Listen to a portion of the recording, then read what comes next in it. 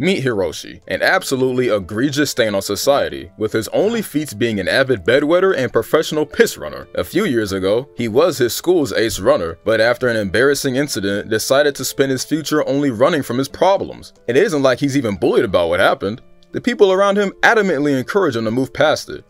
But his bum ass doesn't want to. Instead, he'd rather rot in his room playing RPG games. Because of this, he's become a complete pushover in life, letting any and all of life's problems beat him down deeper in his miserable pit of existence, including but not limited to being extorted, being broke after being extorted, being coaxed to spend what he has left on things he doesn't want, being called a pervert by his sister, being reminded that he let his one failure send him into a downward spiral, and finally, getting low diffed by an NPC because his head is too far up his own ass to follow the tutorial. So, pretty standard isekai. Now for some context. Our story takes place in the future, where the market and technology for virtual reality gaming has completely skyrocketed. People are able to fully enter into fresh new worlds and forget about the real one. Fight dragons, go on adventures, bang hot NPCs, the world is your oyster. VR gaming became so advanced that a very specific game caused the entire industry to backtrack. It was hyper-realistic, integrating all 5 of your senses so you could feel, smell, and taste everything in the game. But a game like that only remained popular for so long. But now, it has one active player again, Hiroshi. Our store girl, Riona, manipulates him into purchasing the game and tells him she'll be his god. It wasn't the game he wanted, sure, but how could he say no to those colossal bazongas? Wow, a game that comes with your own e-kitten. Once he's home, he launches the game and is enamored by its realism and the feel of everything inside. Just like every RPG, his goal is to defeat the Demon Lord, and his first objective is to leave the city and reach Flora Castle. He can feel the wind on his skin. He can feel the wood texture of the cottage. He can feel pain! Wait, hold on. Whose fucking idea was that? Everything is realistic, alright. The UI is completely hidden and the NPCs don't even have identifiers. The least realistic part of the game is that he's the main protagonist. Soon, we're introduced to the two NPCs, Alicia and Martin, who are supposed to be his character's childhood friends. They insist that it's time for them to go pick some apples. But Hiroshi would rather skip this part of the story and head to Flora Castle. Motherfucker, did you see a skip button on your screen? It ain't gonna be that easy, and Martin and Alicia make that very clear. They try to warn him, telling him the city guard will have his head if he attempts to leave.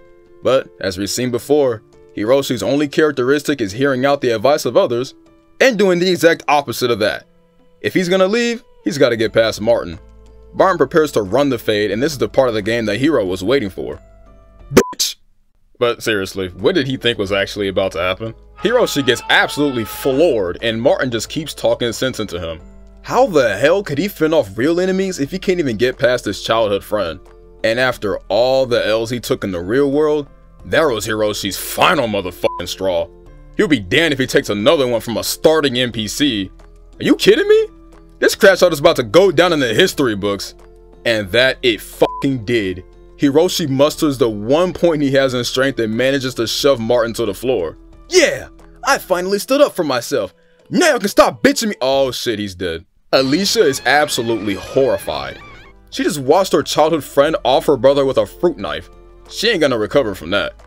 Hiroshi asks her if she's got those green herbs from Resident Evil 4, but Alicia tells him her brother isn't Leon Kennedy, his name is Martin, and he's fucking dead. Even if it was an accident, he's fucking dead. And y'all know the saying, hell has no wrath like a woman scorned, and Hiroshi better run and run fast before Alicia makes his tutorial on what a real crash out looks like. Well, that fell apart pretty fast. While hiding in an alleyway, Riona finally finds Hiroshi to ask if he's enjoying the peaceful farming simulator. Well, he didn't stop farming elves, that's for sure. And if things couldn't get any worse, Riona reveals that your in-game actions grant you titles. So now, everywhere Hiro goes, he will be known as Best Friend Killer.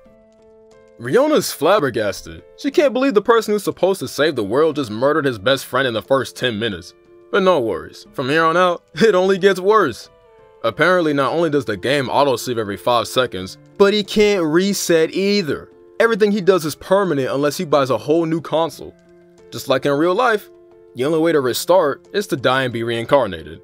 But if we're talking about Hiro, he'd be lucky to be born as even a maggot. Just one console is worth 90,000 yen. So yeah, Not exactly an option for a motionless high schooler. Anyway, the game is terrible, so he wants a refund. Riona tells him he already got scammed the moment he got his fingerprints on the case. There are no refunds, Goofy. Otherwise, she'd have to keep coercing new losers into buying the new game. Hiro also questions Riona's form. She tells him that's a special perk for shopkeepers. In this form, NPCs cannot see or hear her. Riona is mysteriously supplicating him to continue, so she raises his hopes by telling him that there are other losers just like him who still play. One of these losers, named Genji, happens to spend all his time in a nearby casino. Since he had the same title of Best Friend Killer, surely he could give Hiro some advice on what to do next. But boy does Hiro have his work cut out for him. After killing Martin, he's on a perpetual 4-star and the whole town has it out for him. Even the shop merchants. Well, they won't snitch, but he ain't getting a fair price. After being scammed out of his starting money for Kanye's latest drop, Hiro and Riona head towards the casino. The only way for Bum to survive is to stick together. But remember how I said, it only gets worse from here? That was an extreme understatement.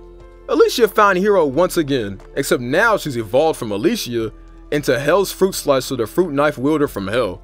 And she's slicing a very special pair of grapes today. And it turns out that Alicia was supposed to be Hiro's love interest, but he completely screwed that up when he crashed out on Martin. So after slicing Hiro's Adam's apple, she'll commit seppuku so they can all join Martin in the digital afterlife. Now see, if you aren't Hiro in this situation, the AI's development, or descent, would be insanely impressive. Like Riona, who while Hiro nearly pisses himself, is admiring the programming. Oh yeah, Alicia also has an insane speed stat. Apparently she could have joined Hiro's party if he hadn't screwed up the tutorial so badly. Now, Hiro must do the only thing he knows how, running from his problems. In case you couldn't tell by now, he's really good at it. Hiro barely manages to retreat to a forest where he decides it's finally time to log out of this hellish game. Oh, and what do you know? He can't log out while in combat. Man, the good news just keeps pouring down on him like snow in the Arctic. Alaska, Alicia, is keeping this man on his toes. She lunges at him again and he just barely gets away with a slash on his palm. God damn, this hurt like a bitch! And Riona talking to him like it ain't even supposed to be that bad. But she has f***ing mob power, so ain't nobody trying to hear her yapathon. Fortunately, Riona realizes she needs to make herself useful.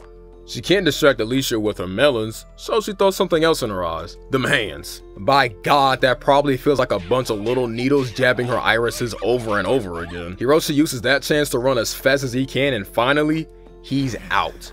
We know that booty cheek was clenched for a solid minute. Hiro wakes up in his gaming chair, wondering why the hell he couldn't just wait like a week to get another allowance for the game he really wanted.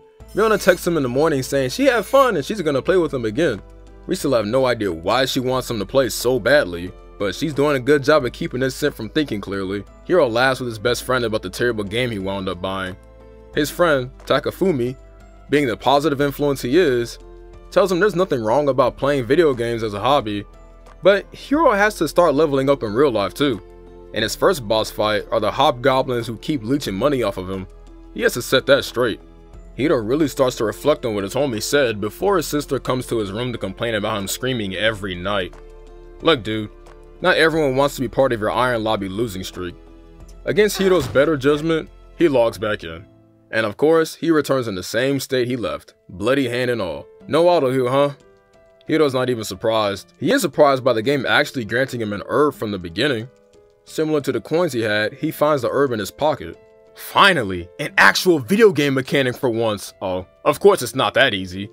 If you ain't a witch doctor in real life, then in this game, a healing herb is as good as a rock to you.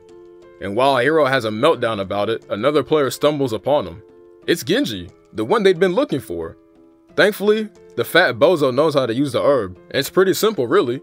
All you have to do is grind it in, and it actually is as good as a rock anyway. The herb doesn't do anything. Cuts and bruises in this game take 2 to 3 days to heal, minimum. Hiro is about to, understandably, lose his mind. Are there any actual video game mechanics in this so-called video game? Why even call it a healing item if it doesn't heal you? And Genji explains to him, oh, if you think that's bad, wait till you hear the reason this game doesn't have game menus. I mean, why bother having a character menu when your character doesn't actually have stats anyway? Their in-game characters are direct reflections of their real bodies. The only way to get stronger in-game is to work out in real life. Yeah, Hate to break it to the game devs, but anyone who spends half their time bodybuilding or doing martial arts has better things to do than hop on your shitty virtual reality game. I need to know what these game devs were smoking before they dropped this abhorrent excuse of an MMO. They didn't make their game difficult, they made it unplayable. According to Genji, most players are in the same boat as Hiro. Like him, they couldn't even get out of their starting city. Their only semblance of hope is that apparently a whopping total of 1 player has managed to beat the game. Genji has even seen him himself. The pro player, Kamui, beat the game without ever dying. He has so much aura, it was like witnessing Faker on crack.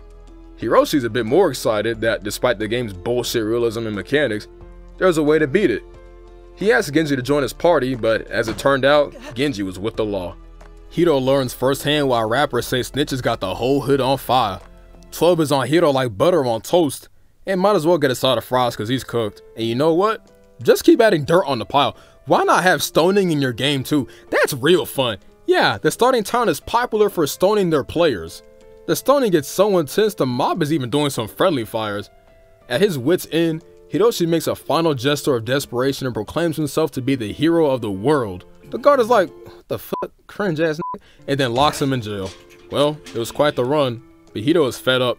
He gave the game a second chance, but it's time to call it quits. And he can't leave. Being in jail counts as an in-game event and prohibits you from logging off. How spectacular. Of all the idiotic, bird-brained, injudicious, and inexpedient decisions the devs could have made, what could have behooved them to remove the one thing that players should have control over? The one thing. The option to not play the game. He's hungry, he's injured, and his bladder is killing him. And to make matters even worse, and at this point I sound like a broken record, but it keeps getting worse, Hiro is being haunted by the ghost of Martin, the NPC he killed, allegedly. Cause physical and mental abuse wasn't enough, the devs decided to just close the gap and go psychological too. Martin vows to haunt the poor bastard until he remembers what they promised to each other under the Kanura tree. Hiroshi literally can't muster anything coherent, nor does he even have any knowledge of their promise. So until he figures it out, Martin screams, "It's time for your favorite sitcom, Martin!" Oh god no. Hiro yells for help. "Help me! He's feeling romantical!" Like an angel descending from heaven, a red-headed girl runs down the corridor to answer Hiro's cries. With her arrival, the haunting ends, and the fun begins. She releases him from his cell and has Hiro follow her to another room. Once they reach the suspiciously barren room, Hiro receives a very vague message asking if he's mentally prepared for some intense simulation. And is anyone really surprised this idiot pressed yes? How down bad do you have to be to think you're gonna get head after being arrested for murder? Rest in peace, brother. The redhead is as sadistic as the people who developed the game. Now he has two choices: endure the torture of having his limbs severed, or confess. If he endures, he'll be set free. Otherwise, he'll serve a 10-year sentence. Hiroshi's only response is, "So no head?" Finally, the only reason Hiro is even playing this dog water arrives. It's Riona. Her reason for being late is reasonable at least. She couldn't miss the Counter-Strike Championships for his sorry ass. But no need to worry, she can now roleplay as his personal cheerleader. Hooray! Who's excited to get his leg chopped off like a turkey on Thanksgiving? Hiro is! The only one more excited than him is Mizurisa, the girl doing the chopping. His crying is only making her cream harder. But to everyone's shock, Mizurisa isn't the only one in the room wetting her pants. No, Hiroshi beat her to the punch. Hiroshi was the first player to ever piss themselves in the game's history. And by some stroke of luck, peeing yourself is a cheat to escape the interrogation room. A soldier immediately comes in and orders for Hiroshi's release. Mizurisa feels like she's been blue-balled, but Hiro is set free. Without even wasting a breath, he does what anyone in their right mind would have done, and logs off. And Ryota needs to fix her face, acting surprised this man isn't having fun after the hell he's been through. Once Hiroshi awakes from the game, we learn that pissing himself actually resurfaced his buried trauma, the reason why he doesn't race anymore. It was his first year in high school, and wow, Hiroshi actually looks like someone who demands respect here.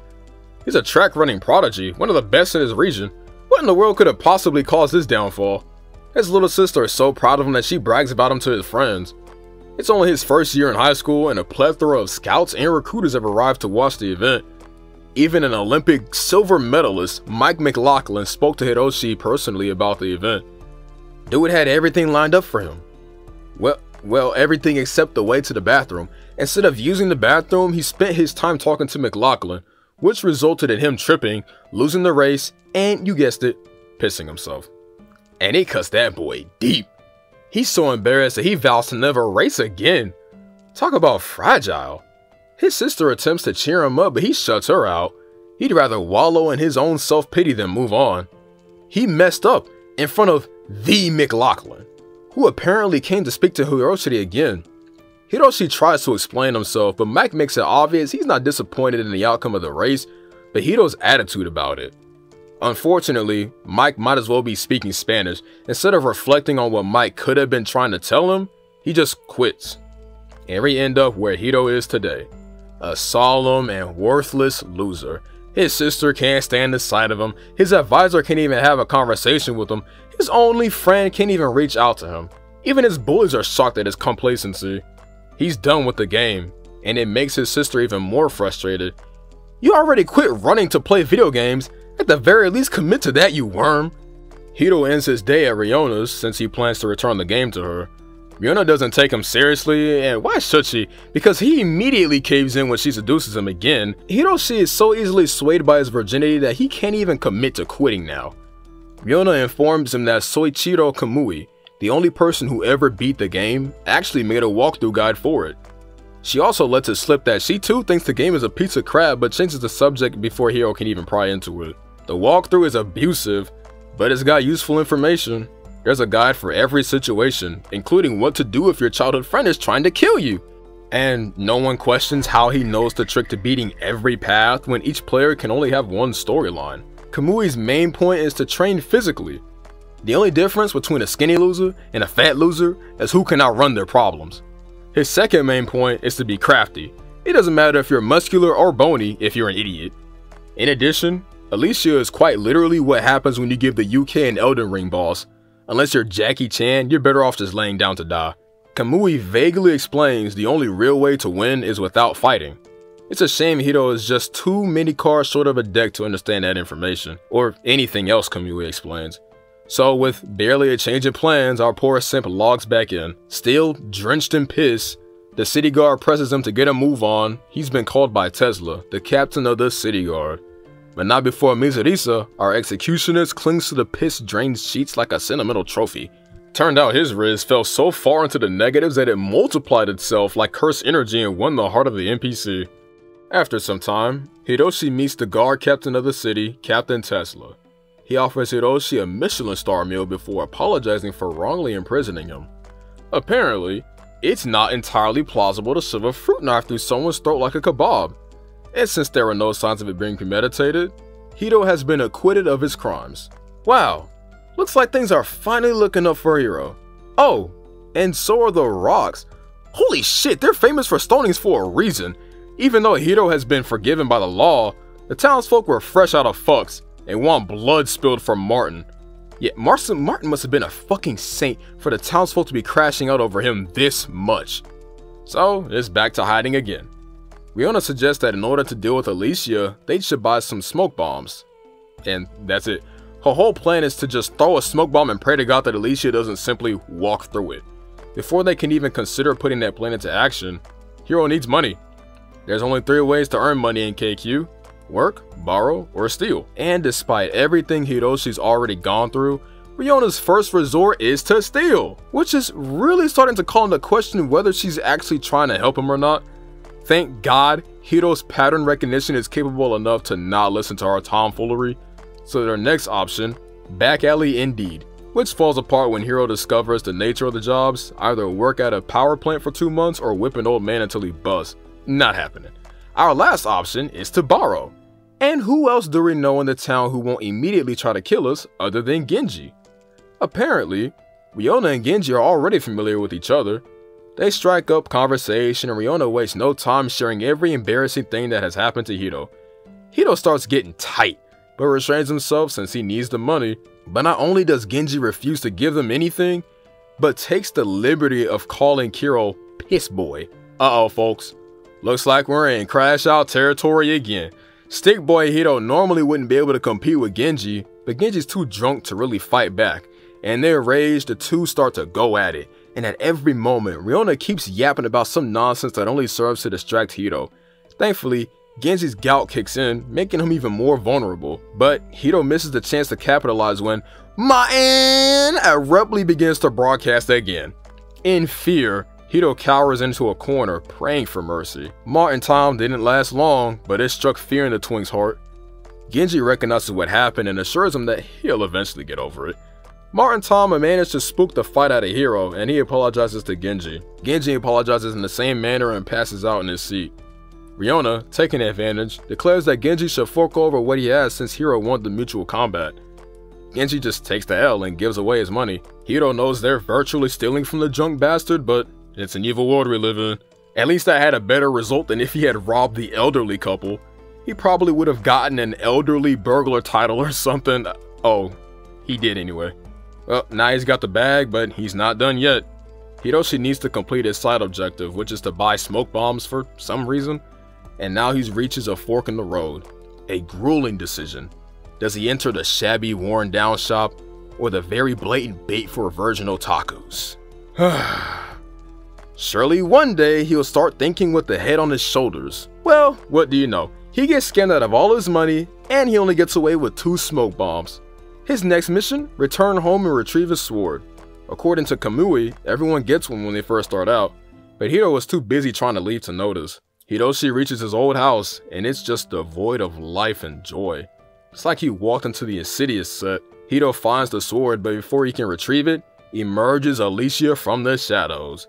She'd always been 2 steps ahead, and now she's got him right where she wants him. Alicia's looking more and more zombified by the day. In a panic, Hiro throws the first smoke grenade. Nothing happens. Guess he never noticed how the grenades have a fuse that needs to be lit first. Alicia is offended at his stupidity. He pulls out the second grenade, but oh wait, he doesn't have a lighter to begin with. He was better off tossing his coins into a river and praying to the sea gods for protection. And protection does indeed arrive.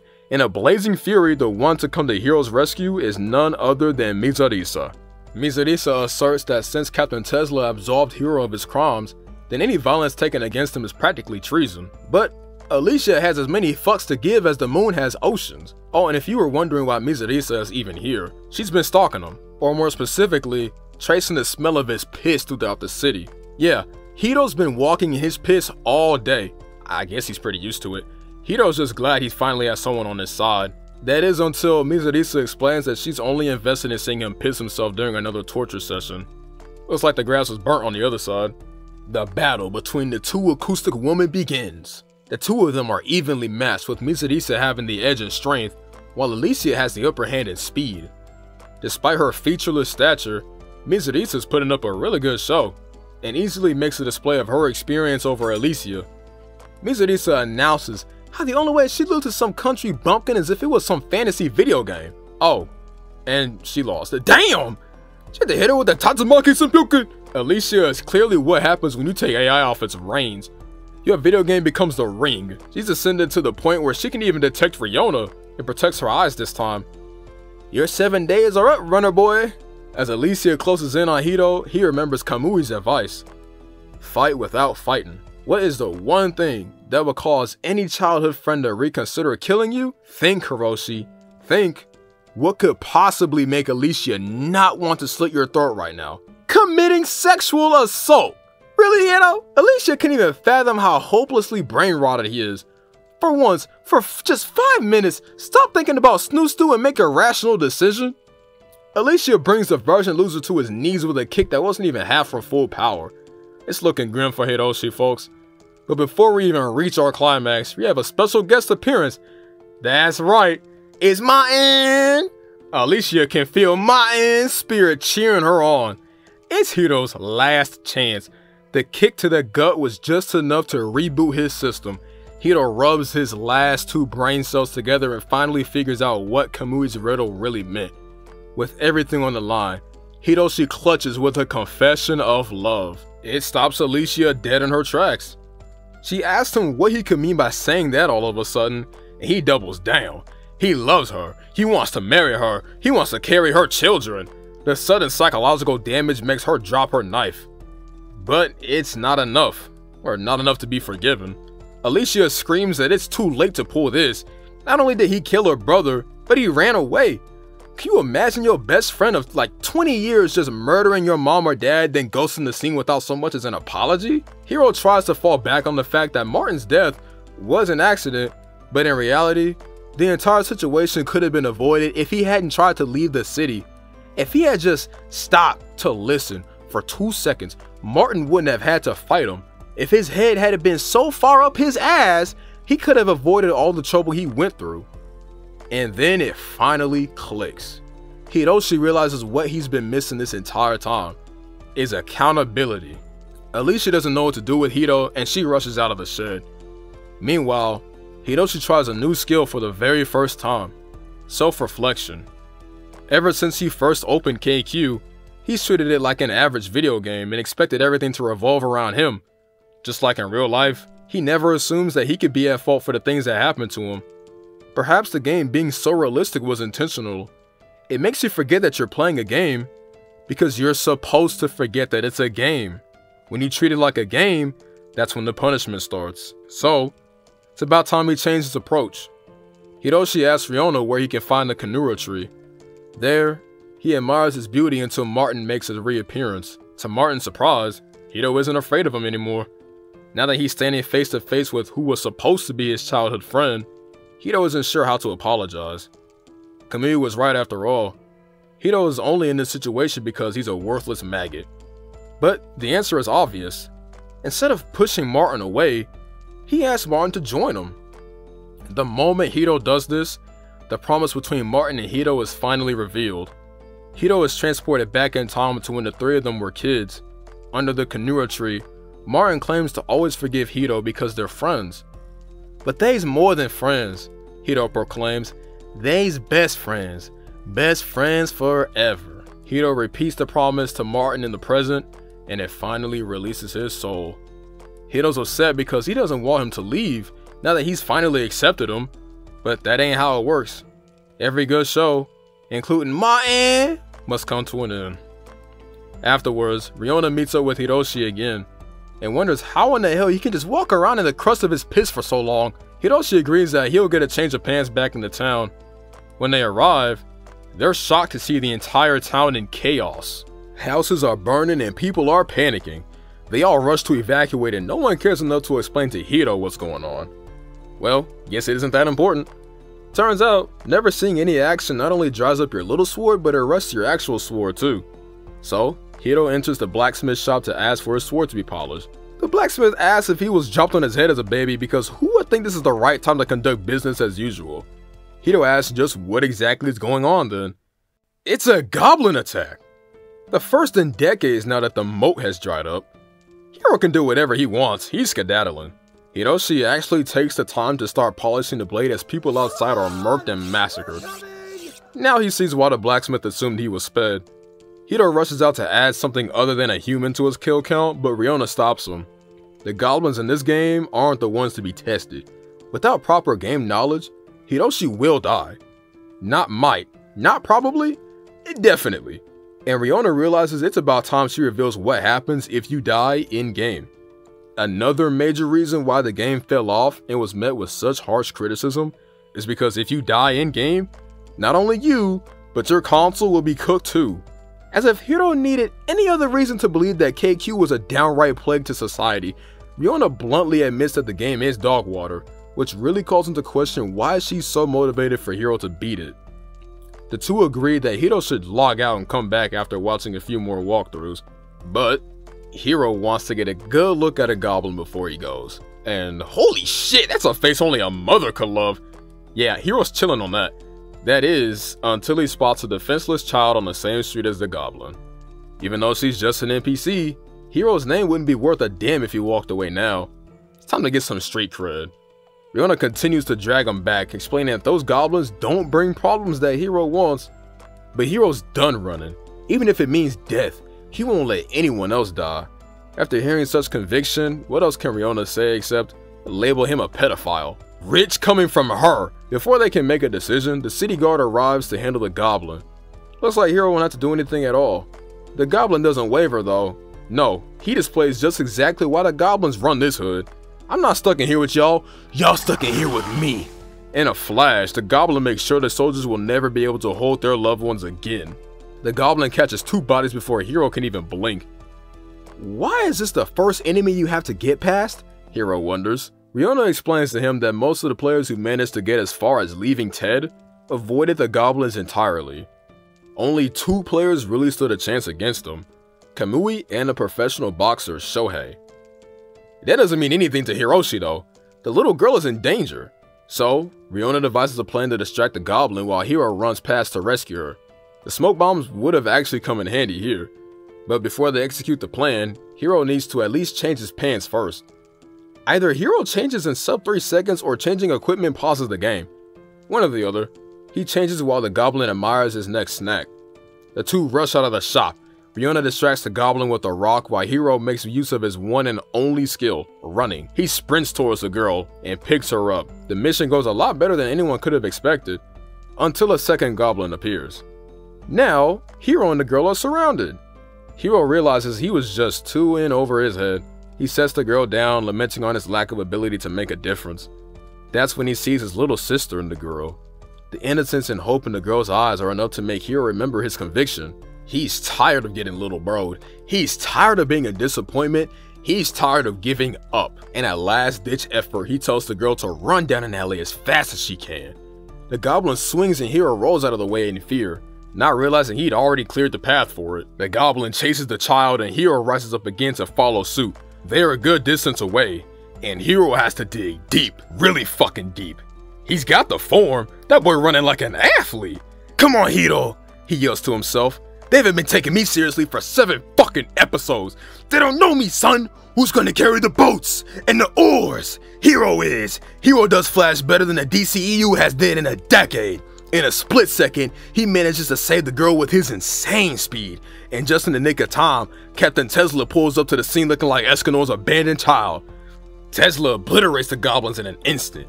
At the same time, the city guard arrives to escort the young girl. Hiro also earns a new title, Lolicon. Okay, seriously? What was he supposed to do, let the kid die? Despite Hiro not doing much to change the situation, without him, the young girl would have been killed. Tesla acknowledges Hiro's bravery and recruits him into the city guard as a mercenary, to which Hiro immediately accepts. The next day, Hiro tells Takafumi about the game and his friend notes how the game may have helped change him for the better. He's not an insufferably pitiful emo kid anymore. Still pitiful, but not insufferable. While he's on the road to being an armchair psychologist, he points out to Hiro that people really only complain about the things they love the most. There's a possibility that the game has grown on him. That night, Hiro decides to check the guys a bit more before logging back in. There were actually a few options for surviving the oncoming goblin raid. The first is to round up at least 100 NPCs with still only a 10% chance of survival. The second is to just hide, which somehow has less of a survival chance. Finally, the absolute worst option with no chance of survival, fight alongside Tesla. Not all hope is lost though. Apparently, having the title of best friend killer, which can only be obtained from figuring out Martin's promise, makes Hiro's chances slightly higher. From absolutely impossible to horrendously impossible. It'll take Hiro to be fully locked in to make it out of this one. But if he does, and if he continues using his brain, he'll discover the secret behind the starting town. All he has to do for now is last through 5 days of grueling training in the army camp. But before he logs back in, Hiro approaches his sister's room. He's learned to be mindful of others, and although he can't promise not to scream, he can at least pre-fire an apology. Kaide, dumbfounded by a sudden switch-up, just dismisses him. Hiro returns to the game and follows Tesla. As they walk through the city, Hiro hears the cries of prisoners from the jail. That's one way to keep your citizens in check. Soon they arrive at the castle where Hiro meets Queen Govern, and she makes sure to get very familiar. Come on, Hiro, we must stay focused. Later, Hiro and Tesla arrive at the camp where all Hiro has to do is survive for 5 days when the next goblin attack starts. And surviving is really the best he can do. Off rip, Hiroshi's lack of skill, strength, and overall usefulness is displayed in front of the entire army. The instructor, Amos, was actually the original guard who arrested Hiro. He has zero tolerance for Hiro even being there and neglects him. Not only does the entire city guard give up on Hiro, but two other mercenaries, Granada and Palu, start picking on him. There is a girl named Kathy who treats him nicely, but that's about the only star in this black hole of an experience. She teaches him how to hold a sword, but he forgets it by the next day. Hiro's public humiliation just continues. He gets beat up, extorted, ostracized, oh, and cucked. Yeah, Kathy turns her back on him once she's asked if they're friends or not. Can't blame her. This is the life of a down bad loser. It's a video game, but it's playing out exactly like his real life. Finally, Riona feels bad enough for Hiro that she takes matters into her own hands. Riona's next diabolical plan: framing. The next day, Granada's most precious items turn up missing. His boots and sword wind up in the shitter, and no one knows how. Granada tries to blame Hiro, but the other guards vouch for him. It was quite literally impossible for Hiro to do it. Then the nurse lady's panties are found in Granada's locker. Granada's got a very serious case building up against him. He lashes out at the nurse, but the rest of the city guards shut that shit down fast. Man, if Tesla ain't got your back, it's very hard to prove your innocence. After facing allegations in an even worse way than Hiro did, he quits, which leaves just two ops, Amos and Palu. So how did Riona deal with them? At the training ground, the king himself, Tesla, arrives at the scene. He bears a note accusing Amos of stealing Granada's gear, and as we've learned in this town, guilty until proven innocent. Jesus, it's like the Salem witch trials all over again. The rest of the corps buy into the allegations since Amos was clearly jealous of Granada's strength. They also hate Amos because he doesn't even teach them. Oh, and guess who the letter was written by? Palu, of course! Man, we have enough framing here to build a few bookshelves. Tesla admits that although there isn't any solid evidence to prove he stole Granada's belongings, his reputation was further in the gutter than where they were found. So, he's dismissed. Riona applauds herself for being an Olympic gold medalist instigator. But since the game can't punish Riona, it punishes Hiro with a new title: Diabolical and Spiteful. So she framed not one, not two or three, but 4 people. Nothing's changed, and Hiro doesn't feel any more prepared for the Goblin Assault. He's already gotten this far though, might as well see it through. Riona commends him for his bravery and his resolve, so she finally decides to open up about why she searched so hard for another person to beat the game. Hiro was under the assumption that she was capping when she claimed she'd marry whoever beat the game at the Kamui, but no, she was being dead ass. Her motivation? 10 years ago when she was still a high schooler. Damn, 10 years? That age gap is not helping your case, you harlot. Anyway, when the game was still popular, Riona was also a regular player. By some stroke of luck, she ran into Kamui in-game. Thirsty for clout, she asked Kamui to go out with her. Kamui takes one look at her and sends her back to the trade routes where she belongs like a G. If you don't get the fuck out my face, bitch, you be like a damn One Piece character with them jugglers. How the fuck are you even standing up straight? You need to go get them things pumped before you poke somebody's eye out from breathing too damn hard. Why am I even talking? Get the fuck on, man. That roast has lived rent-free in her head ever since. Not only did he flame her, but he went on to beat KQ. Like most women, since Kamui didn't simp for her and became successful, she only became more obsessed. So, she vowed that she'd find someone else to beat KQ, marry them, then make out with them in front of Kamui. Totally not batshit idea. While up on the watchtower, Hiro is joined by Tesla. The two share a heartfelt moment about wanting to leave the city. But Tesla is obligated to remain within the walls since he's the guard captain, and the threat of goblins still looms around. So, Hiroshi asks him to leave the city with him once the assault is over. Tesla tells him he'll consider it. Yeah, death flags waving everywhere. Hiroshi immediately checks the god to make sure Tesla doesn't die, and after awaking to discover his sister stalking him while he's in REM sleep, proves to Kamui that he did surpass the mercenary trial. Kamui reveals to him the trick to beating KQ. It's apparently so simple that Kamui doesn't even let him view it for longer than 10 seconds. Then the page closes on its own. Well, that's it. Hiro logs back in, fully prepared for it to be his last. Back in the game, Tesla announces the arrival of 2 more mercenaries. Can't be too bad to have more support, Hiro believes. It's Alicia and Mizurisa. Well, on the bright side, Alicia has returned to looking like a normal person and not something that crawled out of Resident Evil. Oh, I take that back. Well, who better to ask for protection than the people who want your corpse all to themselves? Of course, Tesla assigns the two bloodthirsty hounds to Hito. Their next mission is to dissolve as much chaos in the city as they can before the goblins attack. There have been multiple reports of thieves and burglaries occurring, so it's up to the city guard to put an end to it. Mizurisa makes her distaste of Alicia very clear. She wants Hito all to herself. The hero doesn't want either of them. Suddenly, a robbery happens directly in front of them. The dude runs right through Hiro despite having all the space in the world to go around, so our little orange cat of a childhood friend proceeds to cut his hand off, and Hiroshi decides to return the purse with the hand still attached to it, like she's gonna want it as a souvenir or something. Next, Mizurisa does what she does best, interrogation. What could have possessed the man to turn to a life of crime right before goblins attacked? So the thief explains how nothing will matter since they're all gonna die anyway.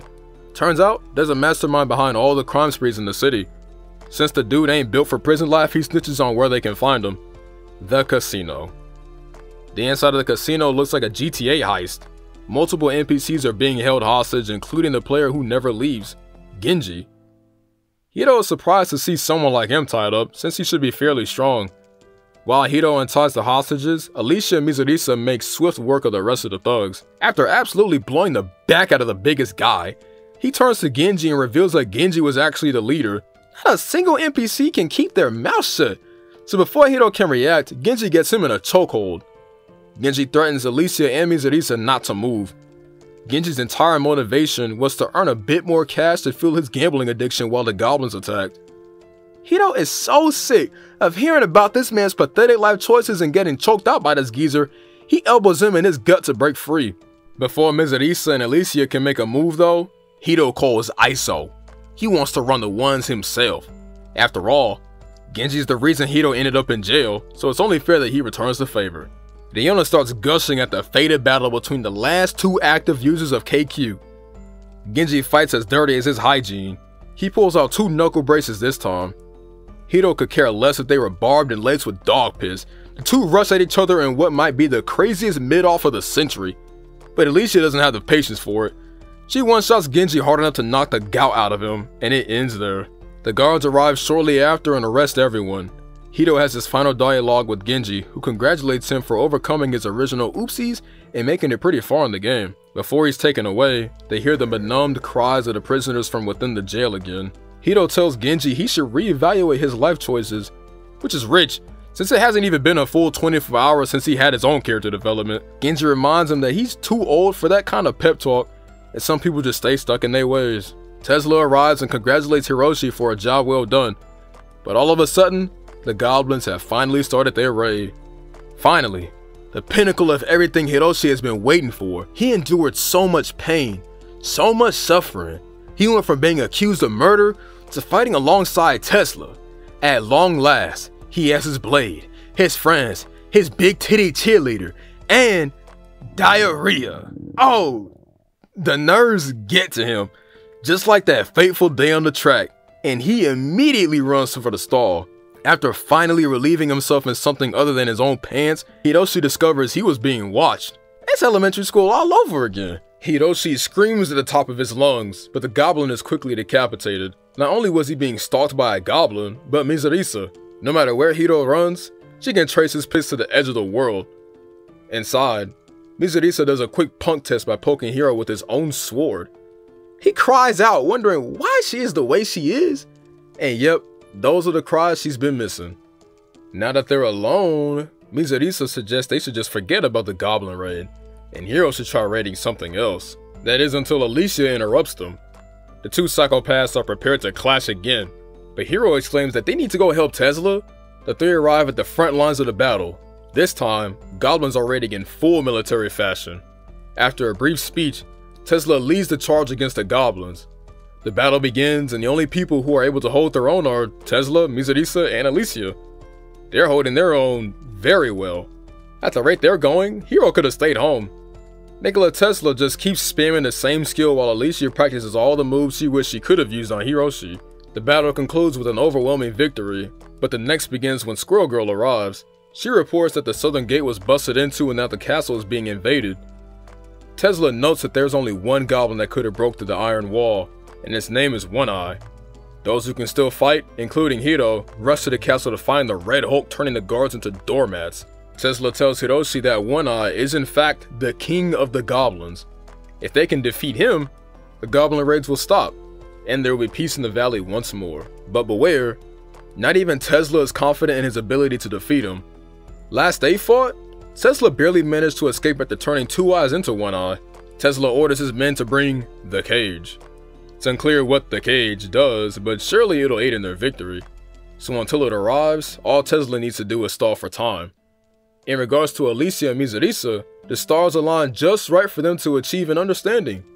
Neither of them will allow Captain Tesla to fall at the hands of a goblin. Now it makes sense why Kamui said Hiro's chances of success would be slightly higher if he made up with his childhood friend. Both Mizurisa and Alicia are powerful allies. Miss Anorexia rushes in first, and One Eye pulls out some Gomu Gomu no technique to swat her little ass into next week. Alicia jumps in next, and all three of them begin... What the f***?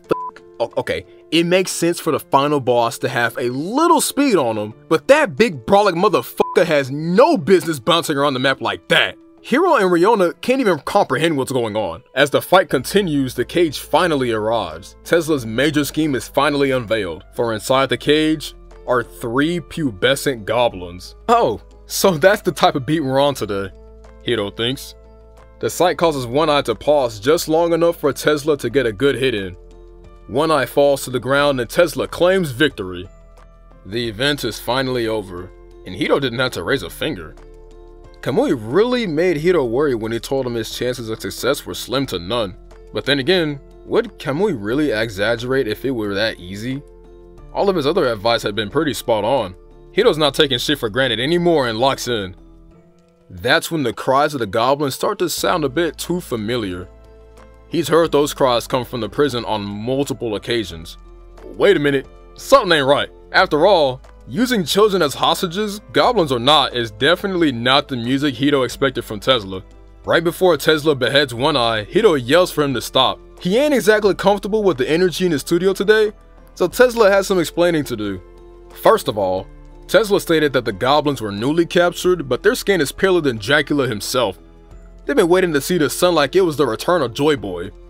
He's been hearing their cries from the prison since he first booted up the game, meaning they were captured a long time ago, and the only person who can manage that is Tesla. Riona's brain is too smooth to even consider what Hiro is saying. If he could jump that far to conclusions, he should have tried out for a long jump, not a 100-meter. But she's interrupted by Tesla beheading the Goblin King as ominously as possible. Then hits him with, "Well, good job, Phoenix, right? And here I thought you were just a horny monkey with no innate talent whatsoever." Yes, Tesla did kidnap the Goblin children. In fact, they were actually One Eyes. Not only that, but the threat of goblins was just one massive conspiracy all along. The goblins are actually a highly intelligent and peaceful race. Tesla and Queen Govern have just been provoking them in order to keep the citizens bound to the city. If no one comes and no one goes, the city remains completely independent of all the other nations. So as it turns out, Hiro does have a talent. The ability to consistently fuck himself over. Since he figured out their secret, everyone has to die. In a flash, Tesla offs his own men before they can even process the story. Oh, and just to rub more salt on the wound, Tesla's been holding back the whole time. So, the real reason the storyline had what Kamui called a 0.1% survival chance is because of Tesla. Now the only way Hiro's going to be leaving the city is through Heaven's Gates. Tesla's special move, Lightning Extreme, has an even higher version with less startup frames called Lightning Extreme Despair, which is how he's decided to kill Hiroshi. A lovely parting gift. In a flash, Tesla dashes towards Hiro, and Hiro prepares to not only experience the most agonizing death imaginable, but the death of his console too. Just then, right before Tesla turns Hiro into a lightning kebab, Alicia jumps in between them. The blade pierces her abdomen, her body falls to the ground. Hiro can't fathom it. He rushes to her side and asks why she saved him instead of prioritizing her own life. Alicia reveals that Martin's spirit had spoken to her in a dream and told her to forgive Hiro. That's why she joined the guards, to protect him. Although the pain of losing her brother was still fresh, she still loved Hiro. As her code reaches its final run, Alicia tells Hiro how happy she was to know he loved her. and she's gone. Hito already knows the answer, but he still asks Riona if there's any way to bring an NPC back to life. She tells him there isn't. So Hito tells her, bet, that means there's no way in hell for Tesla to come back either. With conviction burning in his eyes, this will be Hito's single greatest crash out. Tesla uses his lightning extreme despair once more, but this time, Hito avoids it. Tesla is stunned, but perhaps he just miscalculated. Tesla spams the attack again. Hito parries it. Now Tesla's just wondering, what in the plot convenience? Tesla can't fathom how Hito has gone from not even being able to hold a sword to deflecting lightning extreme despair. It's simple. He's locked in. The final trick that Kamui revealed to him is a characteristic that Hiro had been missing his entire life. It's a trait that's underused in both the real world and in game. It's what everyone in his life has been telling him to do. Don't give up. When you don't give up, just like in real life, your body breaks its perceived limits and you achieve things you didn't know you could. And in KQ, this is heightened to a stupid degree. All it takes Hito is believing in himself and his stats skyrocket. Just like that, he's able to keep up with Tesla. Riona watches in awe as Hiro takes a page out of Eni's Lobby Luffy and goes Gear 2 on his ass. Hito is moving just like Kamui did all those years ago. She can't wait to groom him some more. After role-playing as the Tasmanian Devil, Hito finally disarms Tesla and jams his blade right into his armor, only to discover why people wear armor in the first place. The blade not only fails to pierce, but snaps like a twig. Well, at least he tried. Tesla uses the force to get his blade again and prepares to slash Hito for the final time. Hidoshi complains and Tesla takes his final swipe at Hito. It's over. In what appears to be the KQ afterlife, Hito meets Martin again. They greet each other and Hito copes with losing his life to Tesla, then apologizes because he wasn't able to protect Alicia. Martin tells Hito he's already forgiven. After all, he fought his heart out. But the fight isn't over yet. It's about time Martin joined Hito. Only this time, Hito has no clue what Martin's going on about until he returns to the mortal realm with his blade transformed into a cursed one. The cursed energy coming off the blade is so powerful that it shatters Tesla's. The two gear up for round 2 as Tesla draws his spare blade. Tesla charges up his final move, Lightning Extreme Ultima. Riona frets, but now that he's got some cursed energy, Hito hits him with, nah, I'd win. The two charge at each other once more. Hito can see his movements as clear as day. What he didn't see was Queen Govern sneaking up right behind him. In the end, he lost. As expected, his console was completely toasted. But if there's any hope at the end of this decrepit tunnel, it's that they know how to beat the game now.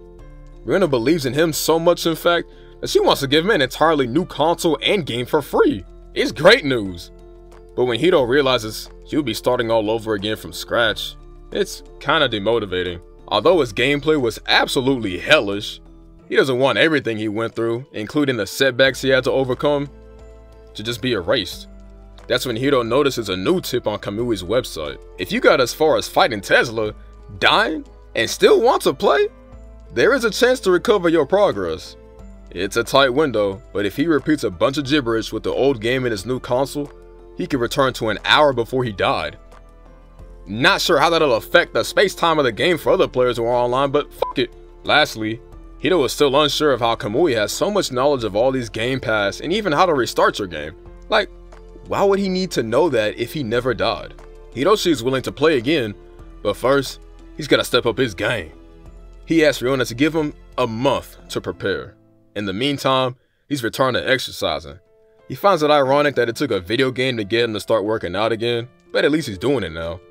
Not only that, but he's regained the respect of his peers, including his sister. He's fixed up his act, started touching grass, and bought some time before Riona catches a case. As we draw near to the end of the beginning, Hito receives the new console and game from Riona. He's been preparing for this like League of Legends championships. With his new console, Hito boots up the game and logs in. And that's where Season 1 ends. Thank you for watching if you made it this far. I actually strongly encourage everyone to fully watch the show. There were a lot of details and hints that really bring the story together, and they couldn't all be included in a recap. I will admit, the show's consistency and development surprised me, so much to the point I went back to rewatch the older scenes to see just how much was foreshadowed. Well, if you enjoyed the video, leave a comment on whether or not you would give the game a try. Thanks for watching again.